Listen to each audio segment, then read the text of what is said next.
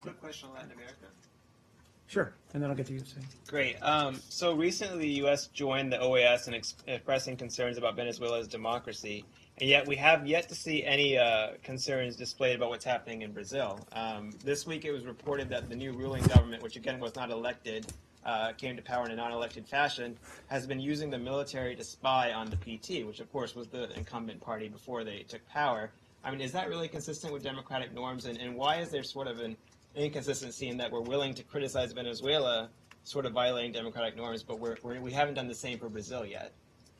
I'm not aware of the particular allegations that you've raised, and what I've said about Brazil previously remains. We believe it is a strong democracy, that it has the kind of institutions that can weather the political crisis that it's undergoing. But in terms of your specific allegations, I just don't have any. Do strong democracies allow the military to spy on political opponents? I just said I don't. In theory. I just said I don't have any. I don't have any details of what you're alleging. Mark, when you said that you're confident in Brazil's democracy, I mean, do you believe that the impeachment proceeding is legit, and that as an outside observer, recognizing that you're not wanting to interfere in an internal political dispute in another country, but as you look at it from the outside, do you believe that the impeachment proceeding is a valid one, and that the Brazilians are in fact handling this situation in a way that comports with their constitution and their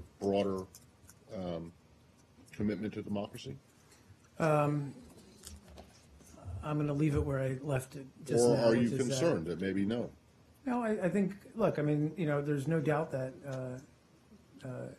it's a time of political upheaval in Brazil, but we remain confident in their ability to. So you remain confident in the ability of Brazil's institutions to weather this storm? Correct. And return to a... Correct. Can I move on to the Palestinian-Israeli issue? Well, can we back up to Venezuela for a minute first? Of course. First, do you have any comment on the OAS report on the state of democracy in Venezuela, and also what's the U.S. position on the delays related to the recall referendum for Venezuela? So first of all, we do welcome the Secretary General's report. I mean, those are two very long responses, critical responses about the situation in Venezuela. And yet Brazil, which is a much bigger country, and with a country with which you have enjoyed better relations, merits, what, 2 sentences? I don't